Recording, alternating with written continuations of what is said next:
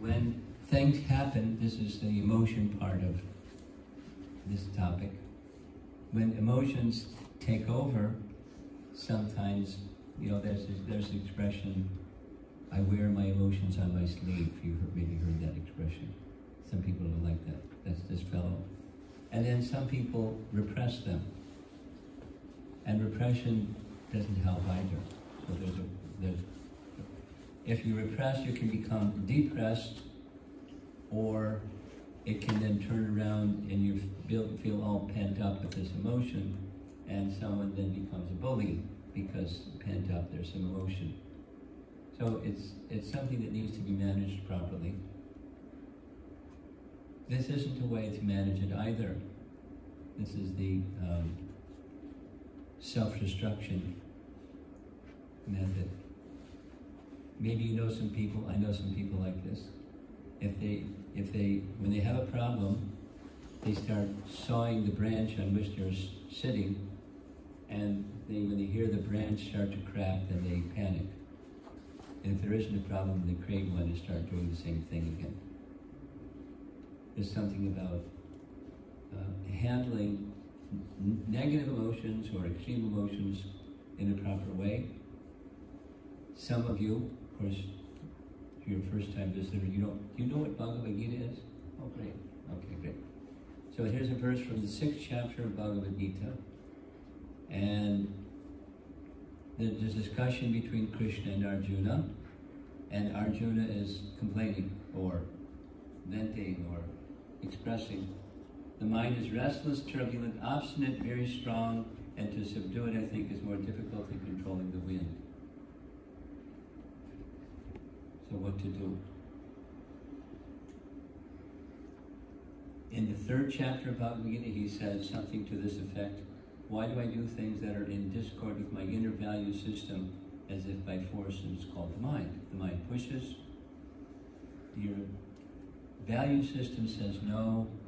The pushing says yes, and sometimes the pushing wins, even if it's against your value system or your power of discrimination. So, again, this is a little discussion. There's 2 parts. I'm looking for people to volunteer. Why is it difficult to have controlled mind and steady emotions? Is there a reason?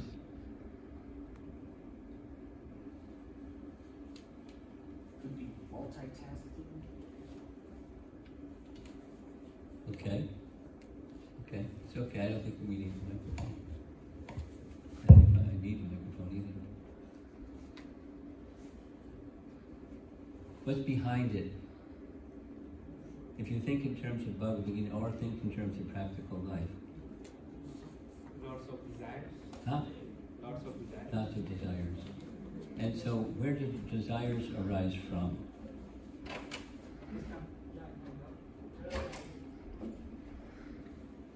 If you know where the desires arise from, you might be able to shut the valve off, or at least slow it down.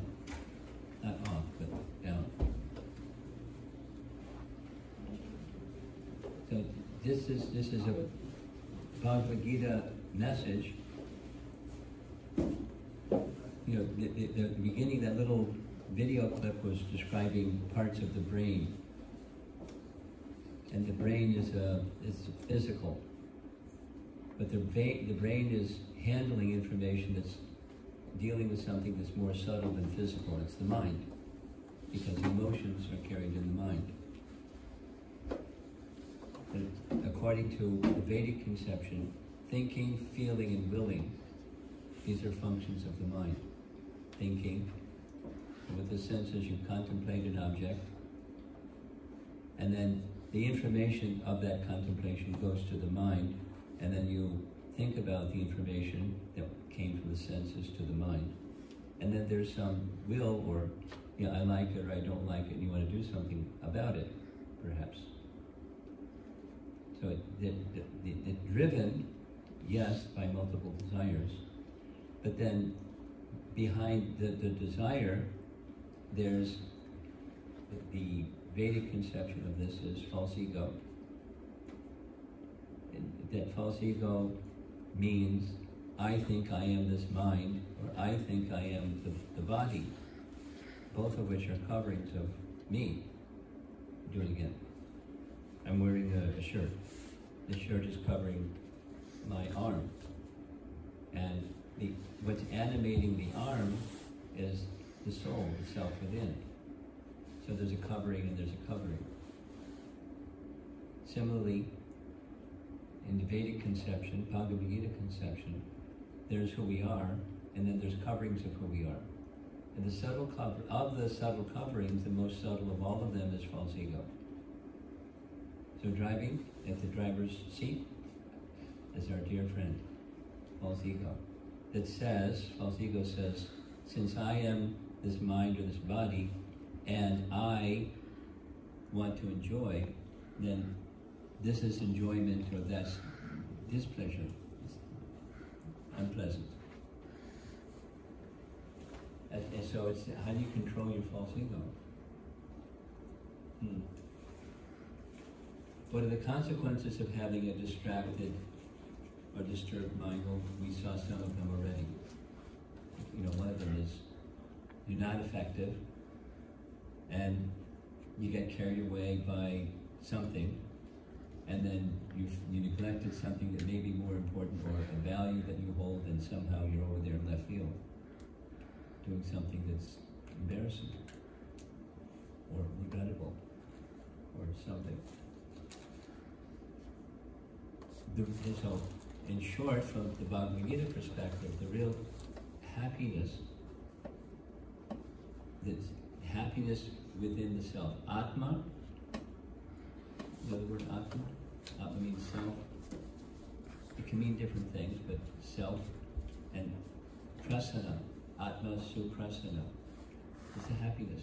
When there's no contentment within, then your life is based on what's out there, and sometimes it's this and sometimes it's that. It's the nature of the place where we are. Spring is coming. And it wasn't too long ago, maybe 10 days ago, I was in a place where it was snowing. And now it's like, it's really warm. Anyway, there's duality. Day and night, seasons, happy, sad, pleasure, pain, honor, dishonor. It's right in Bhagavad Gita. That's the nature of the place. So when the configuration looks like this, wait a while, it's going to change. And when there's change, you may like it or not like it, but it is. So the point I'm making is,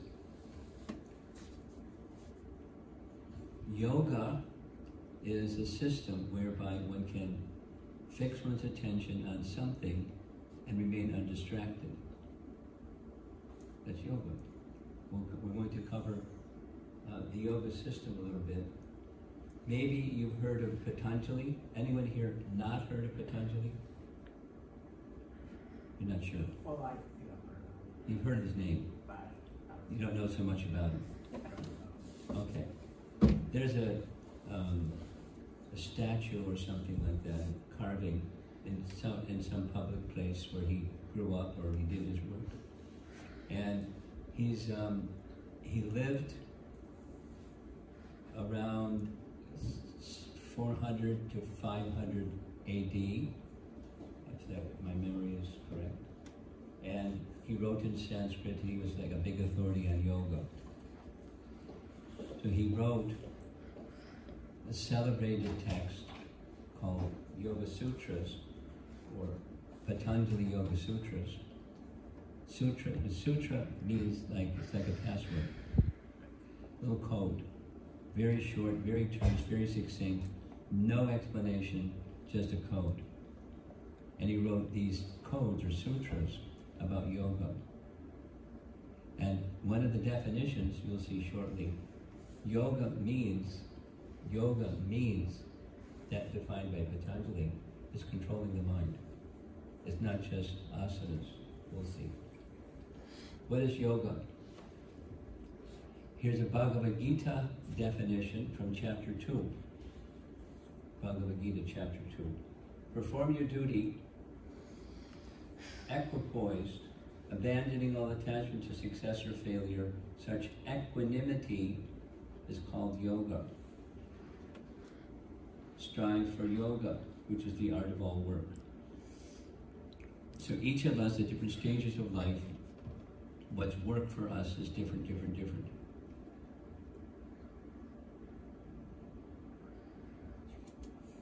Your work right now is a little different than the rest of us. He's responding to some text messages. Okay, so equanimity, I like the word equanimity. It appears in several places in Bhagavad Gita. Equanimity is Pandita Samadarshana. You know the verse 5:14? A pandit, a learned person, has equal vision. Sama means equal. Darshana means to see.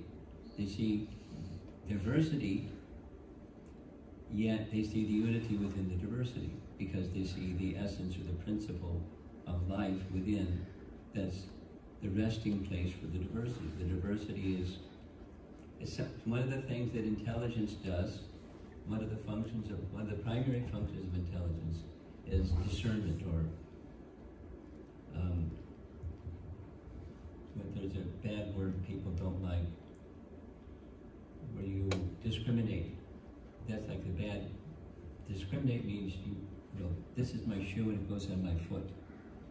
And it doesn't go in my mouth. But children don't have that discrimination. Anything goes in their mouth. So when intelligence grows, then discerning capacity or discriminating capacity, this is this and that's that, becomes stronger. So when the intelligence is strong, the intelligence is fixed, it's called Sthita Pragya, then you're focused. That's yoga. You stay focused, you are focused, and you stay focused, regardless of the circumstances going on. That's this equanimity. The purpose of this evening's time together is how to get there. How to get to where there's stuff going on, you can see what the stuff is that's going on, and you stay focused. What a blessing, huh? If that can happen. So that's the art of work.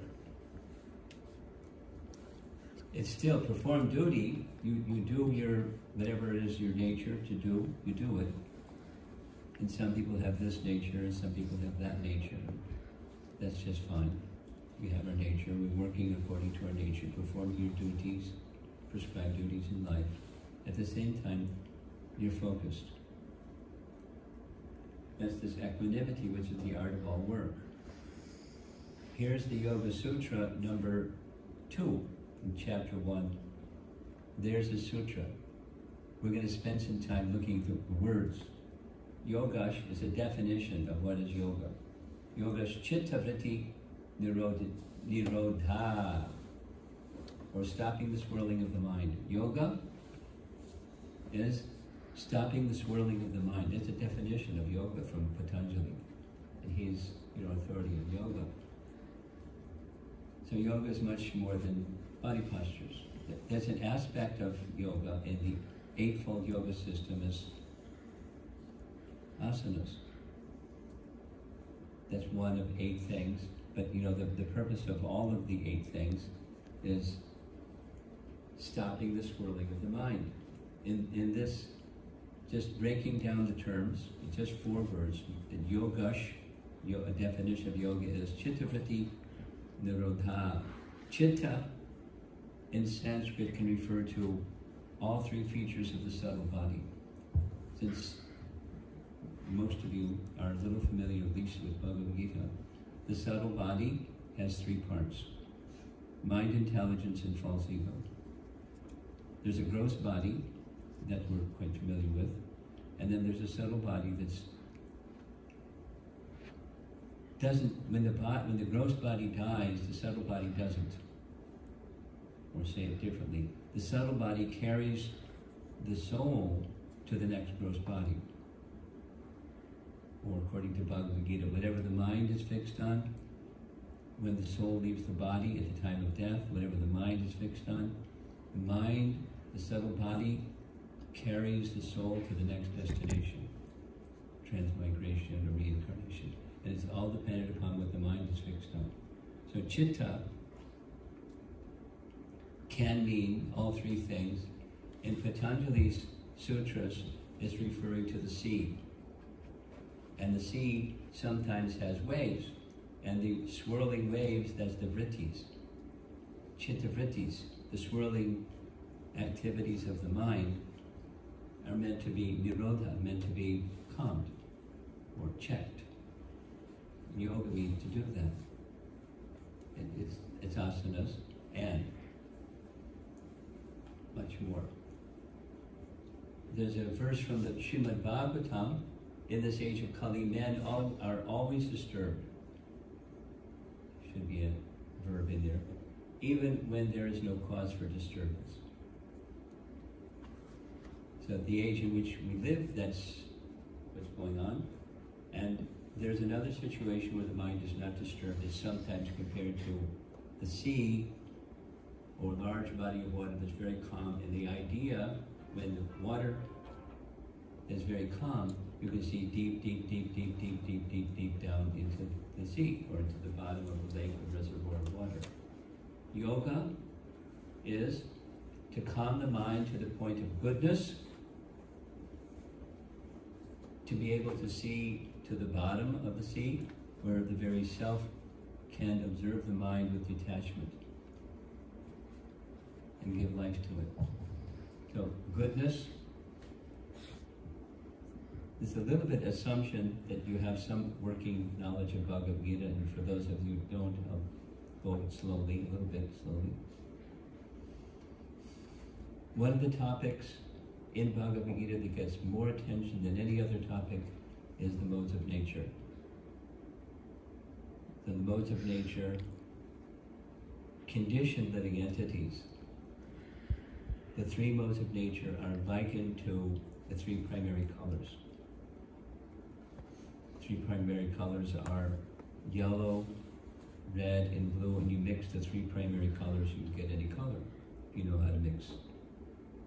Similarly, all the diversity, variety within this material world is made up of material nature driven by or influenced by these modes.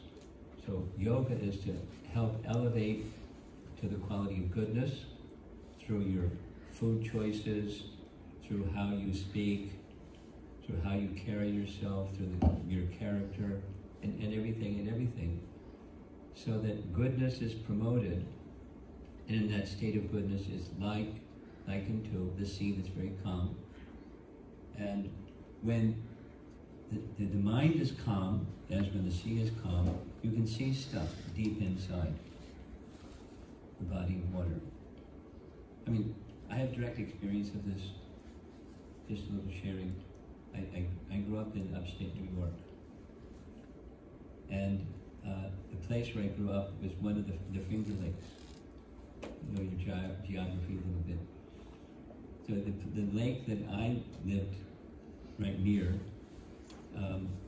when it was stormy, you couldn't see anything because the sediment at the bottom of the lake would be churned. But when it was calm, 30 feet, 40 feet, 50 feet, you could see everything that's at the bottom of the lake. You know, snorkeling was one of the things I used to do a lot. And you can see way down when it's calm, and when it's not, you can't. And the mind is like that. The mind is like the sea. Chitta is like the sea, or of the mind. And when it's calm, or in the state of goodness, you can see what's going on within the mind without identifying what's going on within the mind. Let's do it again. Intelligence is discrimination or discerning. So if your intelligence is strong and the mind is calm, you can, whatever's going on within the mind, you can see it like a movie on a screen and not identify with it. Your intelligence is operating, the conscious soul is operating, and the mind is whatever's going on in the mind, and you can perceive it without identifying with it. and then start to give direction or give it real meaning, real purpose. It's called in the field of stress management. It's called redirecting the mind. And yoga helps when yoga is done properly. Why stop the swirling of the mind? So you can see the true self.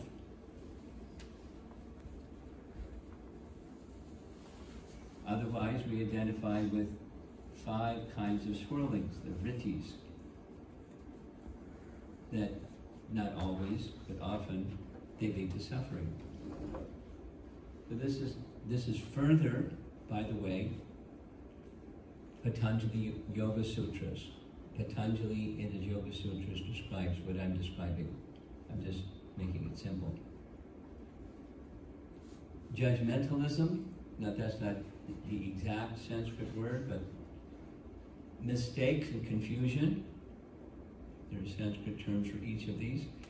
He describes functions of the mind that are in the vritti category.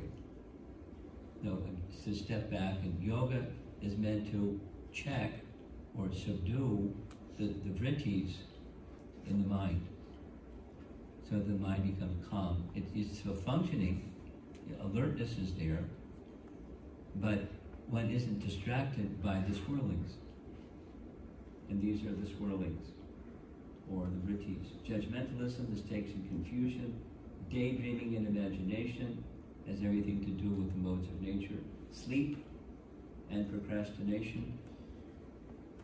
I just got a letter from somebody in college that's been struggling for a year and a half, and he just was sharing, I tried and I'm still struggling with procrastinating. It's just like a bungee cord.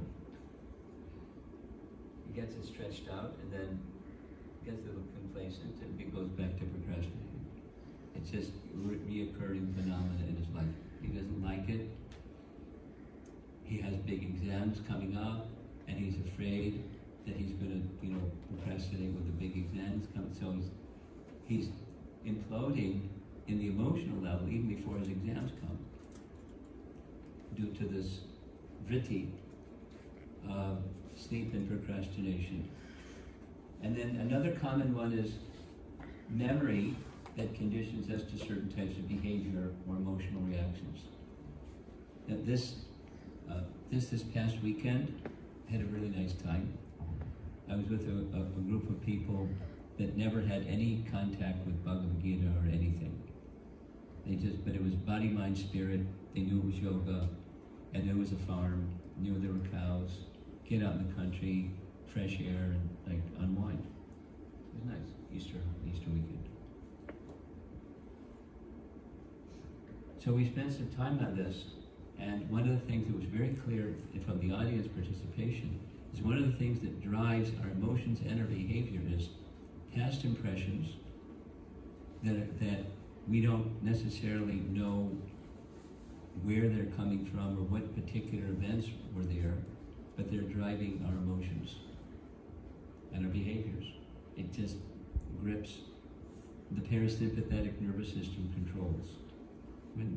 So here's an example, one of the things we discussed. Somebody works at 1-800 suicide hotline. I know some people that have volunteered for that. They got some training and then they do that. So someone called this lady saying, I'm contemplating suicide. Really? What happened? My boyfriend didn't answer my phone call. How many times did it happen? Once. And you're contemplating suicide. So because of her training, she just remained calm and she explored with the person what her background is, and it turns out her background was from a broken family. And so what was gripping her was the fear of abandonment. The trigger was her boyfriend didn't answer her phone call. So it's like somebody's been a fire and they see a match. And seeing the match reminds them of the big fire in which they nearly died. And all they need is to see a little match, and their parasympathetic nervous system kicks in, takes over, and they get extremely emotional, they can't control it, etc., etc. So that's an example of impressions or memories that are stored, and some vritti, some swirling, may start to happen because of that past impression. It doesn't always have to be, fear and, gripping like that, but behaviors can be just mindless behaviors that have everything to do with something that's a memory stored, and we're just doing the same thing and doing the same thing. You probably have some relationships with people that have that happening in their life, and it's good to know. And there's things that are helpful to help them not be gripped by that emotion. But this topic is how yoga, and that yoga properly done can take one beyond that stage of the swirling of the vrittis that are disturbing the mind. There's the Yoga Sutras by number. What you just saw is like 6 Yoga Sutras in one. 7. So, helpful is to know who you are. And according to Bhagavad Gita, we're transcendental beings. Bomb-proof, fire-proof, waterproof, windproof. It doesn't say it quite like that, but the soul cannot be moistened by water, withered by the wind, burned by fire. It's not material, in other words. And that's who we are. And if we forget who we are, then we start to identify through our dear friend false ego with something that we're not. And when you're thinking that you are something that you're not, it's called crazy. Or you're under the influence of illusion. And you're not in touch with the happiness that's within. Instead, you're looking for happiness somewhere in La La Land, where it's supposed to be nice, but it's not always nice. It doesn't meet your expectations of what's supposed to be nice. So in the Sanskrit word, it's sva rupa. Sva means one's own, and rupa means form. That the soul actually has spiritual form. The body obviously has form. Sound has form. We discussed this past weekend. Sound has form. And more subtle is the soul, not the true self. The pure soul appears to undergo the experiences of the body and mind through the agency of false ego. Birth, death, disease, old age, happiness, distress, peaceful, anxiety, etc. But these are transformations. The agency is the false ego, and the false ego works through the mind. There's our friend, false ego. Relating to self-awareness, self-identity, self-conceit, it ties the soul to the mind and its vrittis, or its swirlings, or its waves. So what to do about that guy? The false ego tendency. It's a problem. It's a problem. There's the false ego guy in the middle, not that the other persons don't have one. So this is a group discussion. I hope you don't mind doing something like this. We're going to allow a good amount of time. 15 minutes is a good amount of time. We'll take less time if I get a sense that you wound up. Here's 3 topics. What are the various designations you identify with? What makes it difficult to let go of the external designations? And then close your eyes and imagine you can shed those identities and consider yourself a spiritual being, although tiny, an entity within the universe and the agent of love and service. And how would that feel? What would you do? This isn't doing yoga yet, it's just what's at the other end. When you get on board the yoga train, where's it going? What's the destination? And why get on board? What are some of the obstacles? So the recommendation, it can be smaller or whatever you would like. Groups of 4, discuss it in your group, and then I'll ask you, someone in your group, if you want to report like the summary of what your group discussed in short form. Clear?